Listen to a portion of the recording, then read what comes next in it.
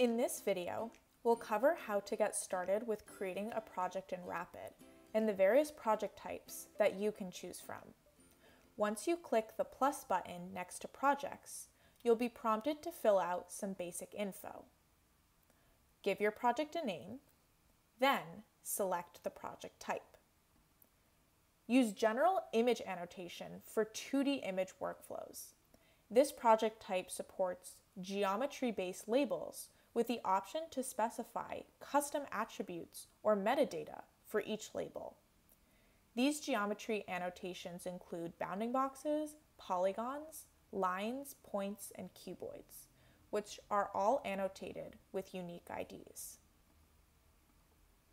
Use 2D semantic segmentation for pixel-wise annotation, which is useful to classify both the things of the world, like discrete objects, and the stuff, which we can think of as amorphous regions such as the sky and the ground. We support both partial and full semantic segmentation, as well as unique instance masks for panoptic segmentation. Use text collection and categorization as a generalized project type to support various content and language tasks. These can include audio transcription, categorization, information collection and extraction, sentiment analysis, and more. There's also the option to specify consensus if you'd like multiple responses per task. Use document transcription to extract key fields from your documents.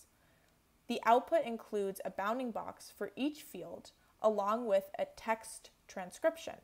We can also support named semantic relationships between fields, like invoice amount to the amount listed. Use named entity recognition to tag entities found in text using specific labels.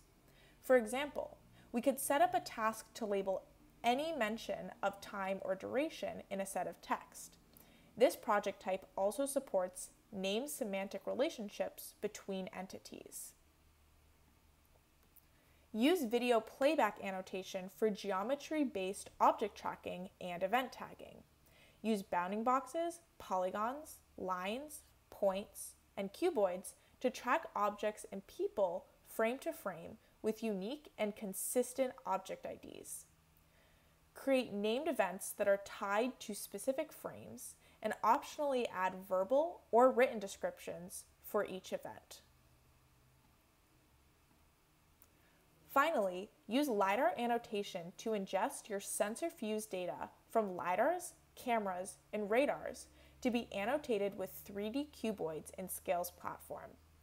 While autonomous driving sequences is a primary use case we support, Scales platform can also ingest 3D point cloud reconstructions to support a wide range of 3D annotation projects across many verticals, such as sidewalk robotics, drone delivery, AR/VR, and more.